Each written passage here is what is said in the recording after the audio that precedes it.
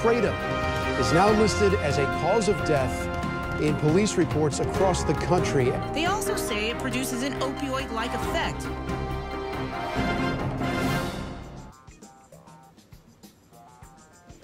Hey guys, welcome back to my channel! Oh my gosh, it's been forever! I'm finally here with the Truth About Kratom video. I hope that you guys enjoy it. I wanted to have interviews in it, but COVID happened and it made it super difficult. I have a long interview with Mac from the American Kratom Association where we take a deep dive into all things legal, kratom, deaths, all this stuff, responsibly buying kratom. I'm gonna make that another video because it's like 40 minutes long. This video is just gonna be some facts, what you need to know, what I think is important to know about the plant.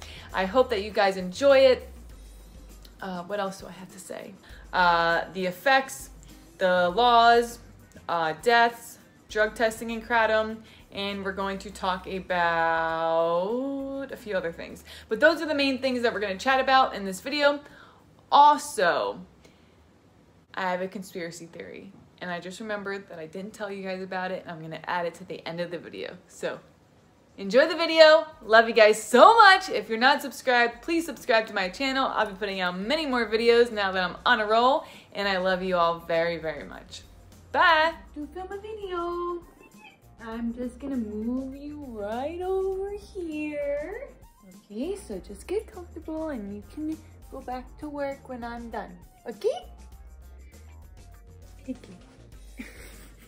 The truth, kratom. Now I'm going to preface this video by saying I do not endorse or oppose kratom, however you say it, guys. I'm going to say kratom. If you say it differently, comment down below. Let me know how you say it. I know this might drive some people crazy, but I don't endorse or oppose kratom. My theory and philosophy on drugs or anything like that is that education is key. Just saying no doesn't work. Educating people about different substances and plants and drugs and whatever you want to call all of them, I think is super important. I think people, are smart, and given the information, you guys can make your own decisions. Also, this video is not just for people in recovery. We're going to talk about what I maybe think or feel, my opinion on recovery and kratom later down the line. These are just facts and information about kratom. So let's get started. What is this kratom you talk of? Kratom is a plant, or more like a tree. It's from Southeast Asia, places like Papua New Guinea, Thailand, Indonesia. This tree grows naturally there, and the indigenous people of that area have been using this plant for many thousands of years. Kratom, also known as Mitragyna Speciosa, Mitragyna, I think it's Mitragyna Speciosa. That's like the scientific term. And it is, I think, botanical biological cousins with the coffee plant. Right now, there are no medical uses for kratom, but people have been using this plant for many years to treat things such as pain, opioid withdrawal, digestive issues like diarrhea, and a few other things. Here are a list of some of the pros and cons of the effects that kratom will have on your body if you ingest it. The effects that vary by user include the positive effects of stimulation, sedation, euphoria, greater sexual desire, enhanced work output, greater sociability, increased motivation, pain relief, and fatigue reduction. Some negatives are dizziness, nausea, vomiting, hangover, itchiness, and reduced sexual performance. Now, if you take a small dose of the kratom, you'll have a stimulant-like effect, and if you take a higher dose, you're going to have a more of a depressant effect. People think that the type of kratom may influence the effect, and there are different kinds of kratom: red vein, green vein, and white vein. After ingesting kratom, the onset or the effects will last about 2 to 4 hours, and the half-life is about 6 hours. As you can see, there are some benefits and some risks associated with ingesting this plant.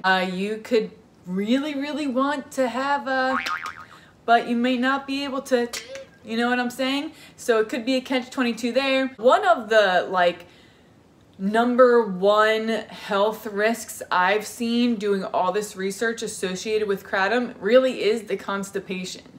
There has been very few people that have died, and we're going to go over that later. I think it's about 44 people have died, and kratom was listed as the reason why, though I think maybe only 2 of those people did not have other drugs in their system. But besides that, a lot of the information I read said that constipation is probably one of the biggest risks associated with regular kratom. I see this video of this guy up in this big tree cutting down a bunch of kratom. And here we see this guy as high as heaven in this tree, getting a bunch of kratom leaves down there. And basically, in the indigenous areas, people chew on these leaves, but in America, we make these leaves and crush it down into a smaller leaf like powder and ingest it orally. In America, where there's almost 15 million estimated users of this plant, that leaf is usually ground up into a finer leaf, and people either just ingest the leaf, a capsule full of it, or they make some sort of kratom tea. Down in South Florida, we have over 20 different kinds of kava bars and places where you can find kratom. Here's the liquid kratom, and it's basically just kratom tea, so kratom brewed with water.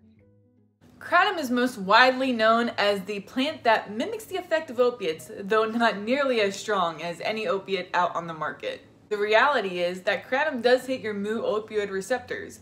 The interesting thing about this plant and its 40 alkaloids, which gives it a very unique profile and a variety of effects when ingested, it doesn't suppress your respiratory system. If you guys know anything about opiates and opioid overdose, you guys know that the way an opioid overdose happens is through suppression of your respiratory system. You basically slowly stop breathing, your brain doesn't get any oxygen, and that's when a person would pass away, or they would be given naloxone, Narcan. I think this is probably one of the most scientifically interesting things about the kratom plant, and this is why I'm glad they have not made it illegal yet. Speaking of the legalities of kratom, we have come a long way. It has been an interesting battle. So in 2016, the FDA said that we're gonna ban kratom in 30 days. The Drug Enforcement Administration announced its intent to ban it. But News Channel 8's Jamel Lene joins us now live in Pinellas County. And Jamel, kratom is expected to go on that banned drug list this Friday, right?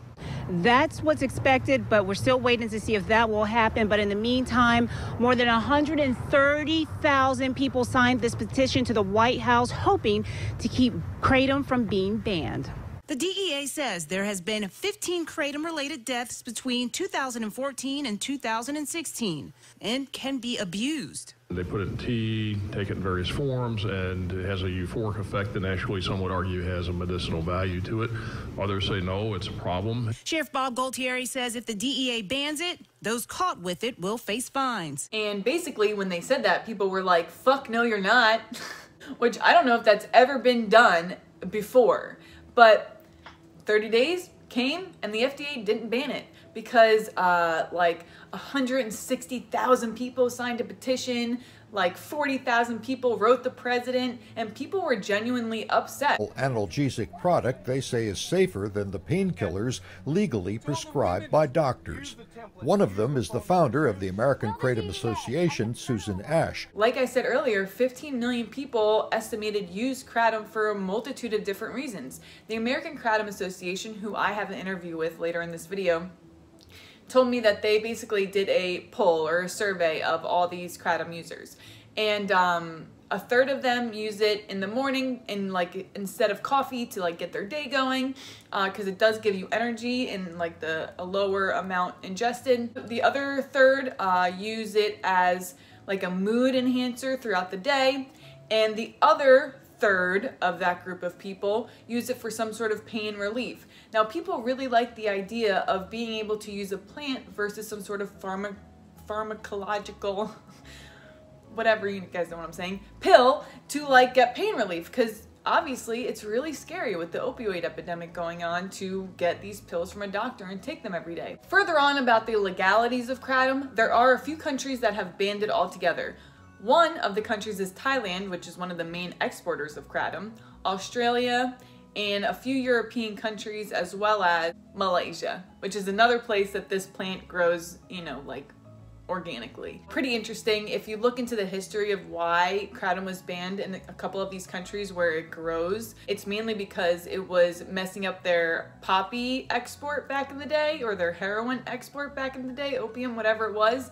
And so they banned the use of it or whatever. In America, kratom is banned in a few states. So even though the FDA did not get their full, they wanted to make it a Schedule 1 substance next to like LSD, okay, and heroin. Even though that didn't go through, it's still banned in a couple states. These states are Indiana, Wisconsin, Alabama, Arkansas, Rhode Island, and I think I'm missing one second, Vermont. And there's a couple states that have it legal, but a few cities that have made it illegal. One of these cities, funny enough, is Denver, Colorado. I thought that was like a little strange. More on FDA and Kratom, the saga. Basically, the FDA warns everybody to not touch Kratom. They say that basically it poses the risk to any users of addiction and dependence, potential threats of that. And the reality is, if you use Kratom every day, just like if you use its botanical cousin coffee every day, you're going to experience withdrawal effects. The withdrawals from Kratom are definitely going to be more severe than coffee, but they're definitely less severe than methadone or morphine or oxy. And I think it's super important to talk about this. Kratom can for sure be habit forming. You are taking something that hits your mu-opioid receptors. It works as a type of opioid agonist. And you ingest an opioid like that, it starts to affect your body in different ways, right? So let's say somebody uses Kratom every single day for 3 to 6 months. Obviously, just like every other drug, it's going to depend on how much you're taking, how long, and your personal body matters when it comes to detoxification and how you feel from withdrawal.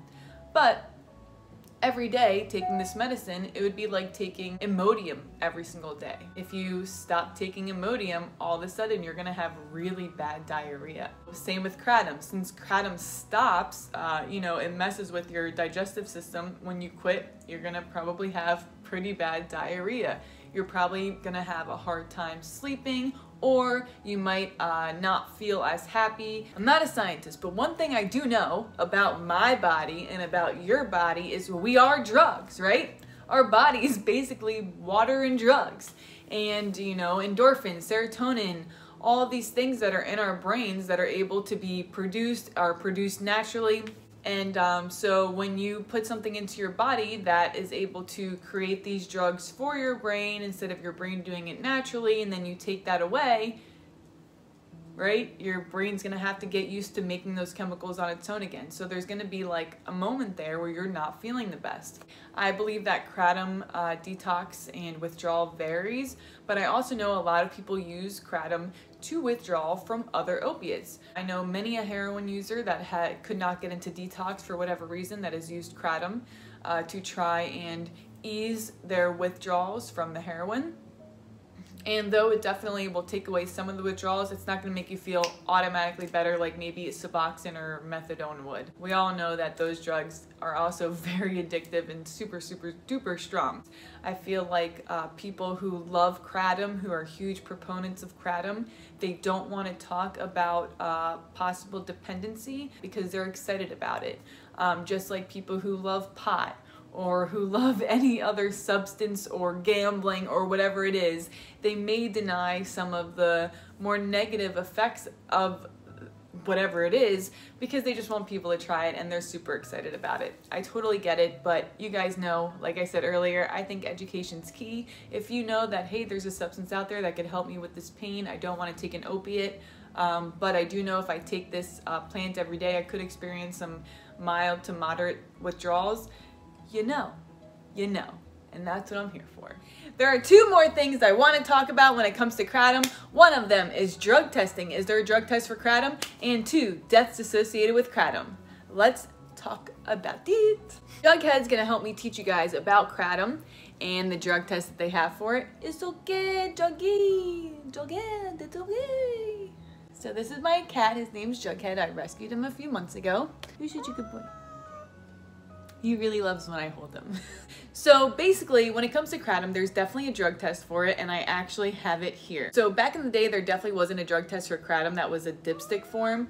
People would generally have to go to like a lab and have the urine tested in a laboratory for Kratom.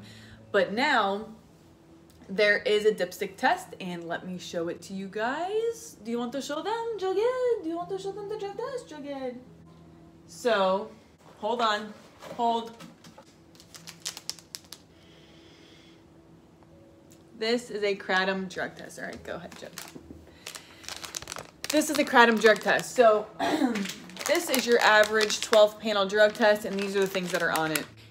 Marijuana, THC, cocaine, morphine, oxy, amphetamine, benzos, barbiturates, other opiates, PCP, methadone, MDMA, and buprenorphine. That's this drug test. But what I also have from a convention I went to last year before COVID came is this Kratom test. And this is a Kratom dipstick test. So these are relatively new, but you can be tested for Kratom. You know, I don't think at probation or whatever, but if you're in rehab, you're probably going to be tested for Kratom. I would suggest not even trying it if you're in a sober living. I think you should probably be focused on your recovery and things of that nature, and not be messing around with a thing that messes with your opioid receptors. That's my personal opinion, but they do make a drug test for it, so I wanted to show you guys that. Oh, the deaths. When it comes to Kratom and Kratom-related deaths, there have been 44 reported Kratom-related deaths, which we're going to go into just a little bit. We're just going to scratch the surface of these 44 Kratom-related deaths. Now, yearly, dietary supplements, which is kind of what Kratom is considered, send over 23,000 people to the emergency rooms. In a country of 300 million people, I'm not sure if I feel like that's like a ton, but it's definitely a decent amount of people. When it comes to deaths from Kratom, 44 people is definitely 44 people, but when you dig deeper into these deaths, there seems to be a common theme. So when you start Googling Kratom-related deaths, you're gonna see like DEA, FDA, you know, a bunch of different drug rehab centers, all writing reports on this. So when I Googled Kratom deaths, basically, like I said, all these articles popped up and they're scary, right? But when I actually clicked on them to do a little bit more research, almost all of them say the same thing.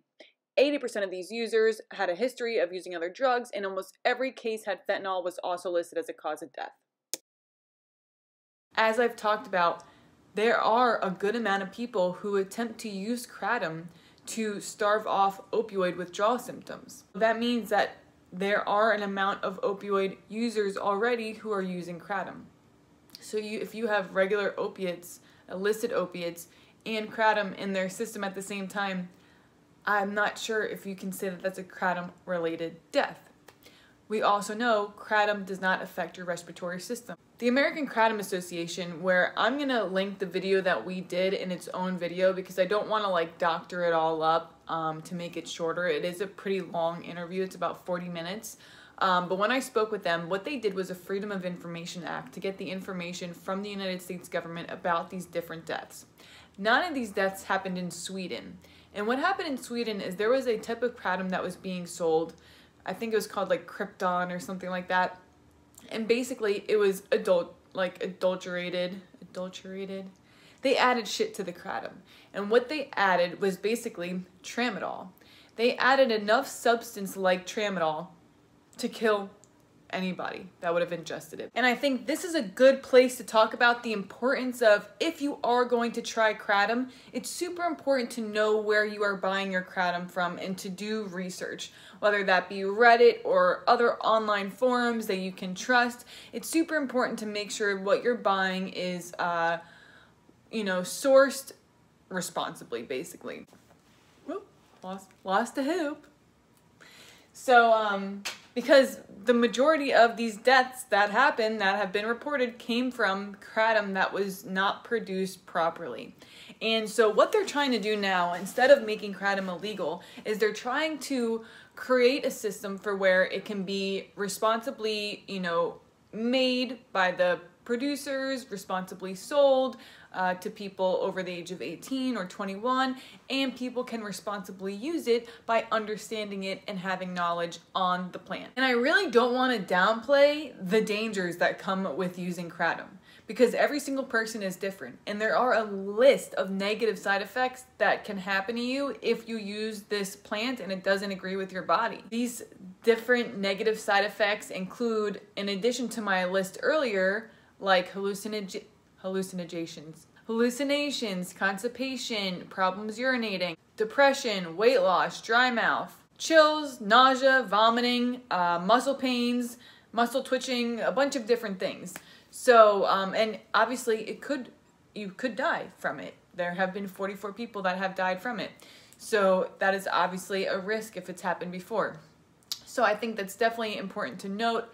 And you should definitely, if you're going to try Kratom, look up dosing recommendations, how much you should use. Start small, like any other thing if you've never taken it before. Different supplements affect different people in different ways, obviously. I don't think I need to tell you guys that. We also know that it can cause, you know, some sort of dependence, physical or mental dependence on the plant, and that's because it acts like an opioid, a very mild opioid, but still.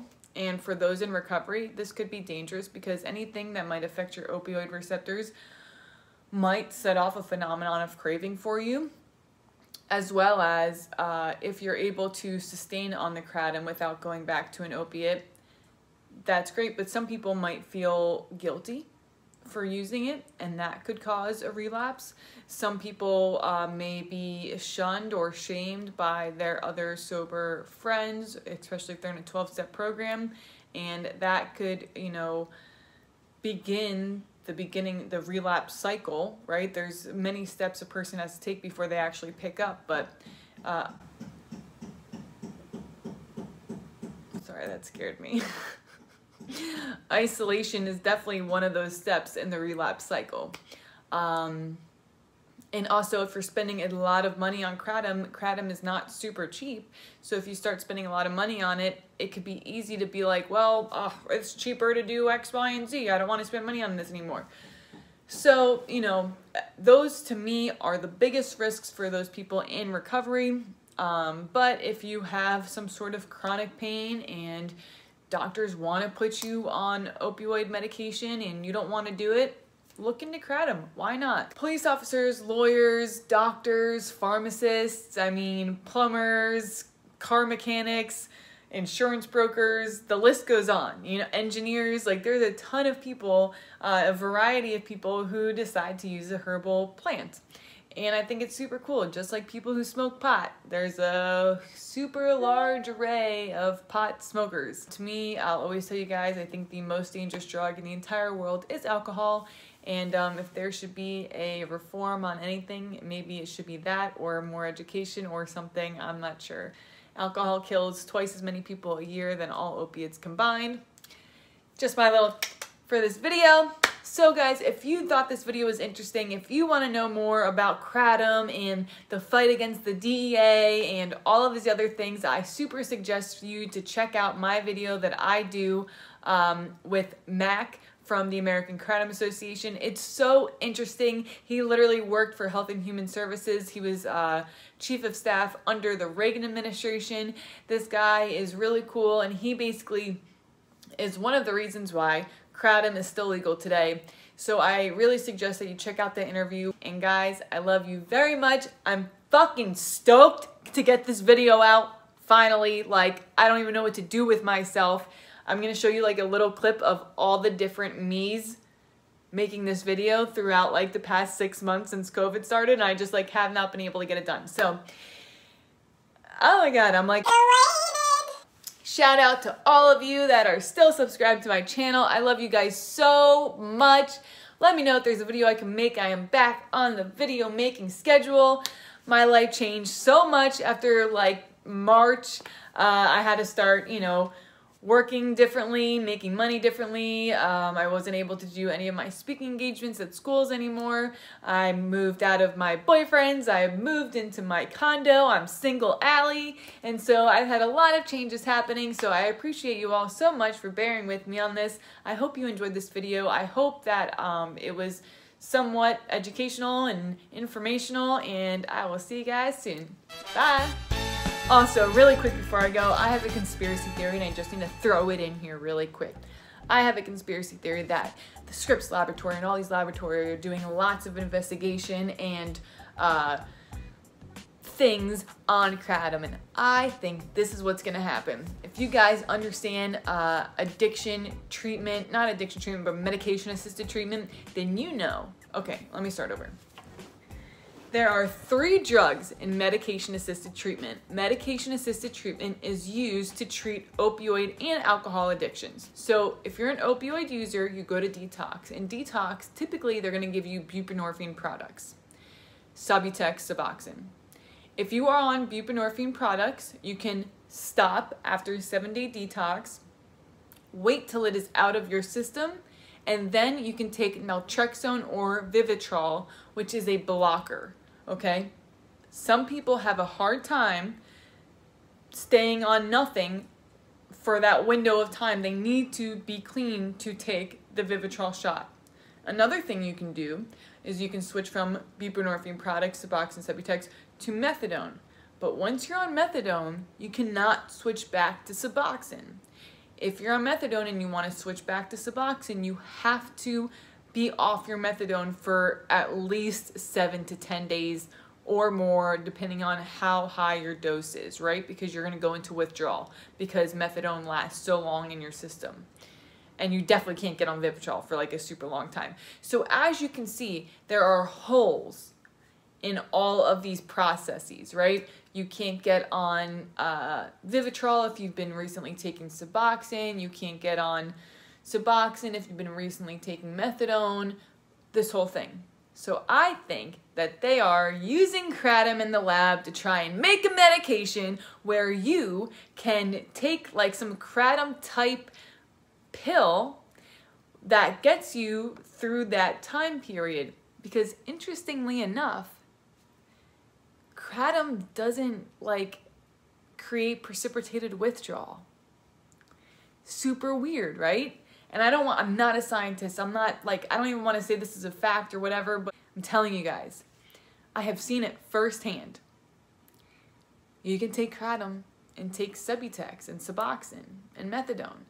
So if you can take Suboxone and Kratom at the same time, that means that like, and you can feel the Kratom, that means that the naloxone in the Suboxone isn't blocking the Kratom like it would any other opiate, and it's not putting you into precipitated withdrawal for having these other opiates on your receptors like it would if you were using like heroin or morphine or anything. Anyway, just a little bit of a conspiracy theory I have. If you guys want to know more about it, we can do a little deep dive and get silly, but I just wanted to throw that out there so that if it ever happens, you guys can say, Allie told us they were doing this. And hopefully if they make a drug out of Kratom, they still let the plant be legal, because I think it's super weird that right now, you know, they just legalized all hard drugs in Washington. A few different states legalized mushrooms. A bunch of states decriminalized, legalized, whatever you want to call it, weed. So I think it'd be really moving backwards to, you know, make Kratom illegal, but whatever, just my 2 cents. So I hope that you enjoyed that little conspiracy theory. It might be confusing for those of you who don't really understand Matt, but if you do, I hope that you enjoyed it. I hope I got you thinking, and I will talk to you guys soon. Bye. Who, what, why, where, and when of it? Who, what, how, I say. In February of 2018, the FDA and the CDC investigated a salmonella outbreak related to Kratom, where almost 200 people got sick in 41 states. Now Kratom is illegal. No. Right now, Kratom is legal. Forget to tell you guys that.